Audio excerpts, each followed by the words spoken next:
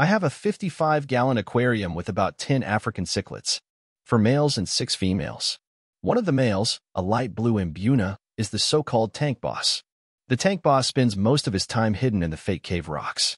When he sees a competitor, he often emerges from the cave to chase them away. The tank boss believes that the entire tank is his territory. In fact, experts recommend housing at most only one male cichlid in a 55-gallon tank.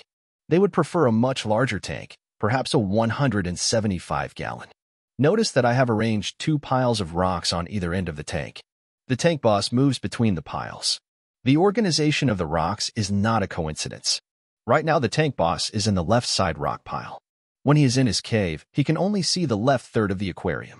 Other fish can peacefully inhabit the right 2/3 of the tank. Out of sight, out of mind. Now I've sped up the video to 8x. You can see the tank boss spending his time on the left, coming out once in a while, but really ignoring the right 2/3 of the tank. I've explained why I made 2 rock piles. What about the thick collection of fake plants in the middle of the tank? Also not a coincidence. Notice that many fish, typically the females, like to hide in the plants. The tank boss doesn't waste much time patrolling the plants. If the females are carrying eggs or fry in their mouths, it is very important for them to have a hiding spot like this. Because they don't eat until they spit out the fry, they are greatly weakened. The more they can conserve their energy, the better. You know that the tank boss is the blue Em Buna. Who is second in command? I believe that the beautiful red dragon peacock cichlid now fills that role.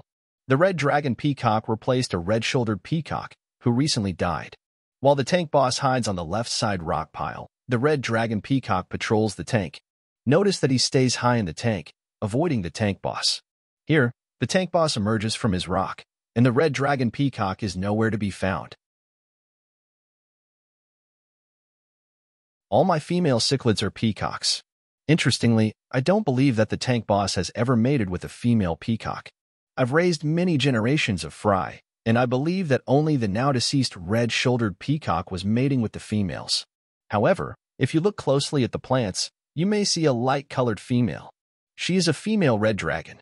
She has spawned once, and I'm not sure who she mated with. Now that the red-shouldered peacock is dead, I believe that the red dragon male will do the mating.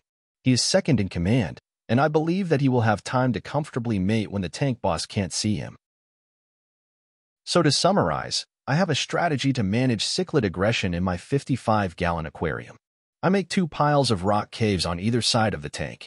The caves face outward, so the tank boss can't see the other fish when he is hiding.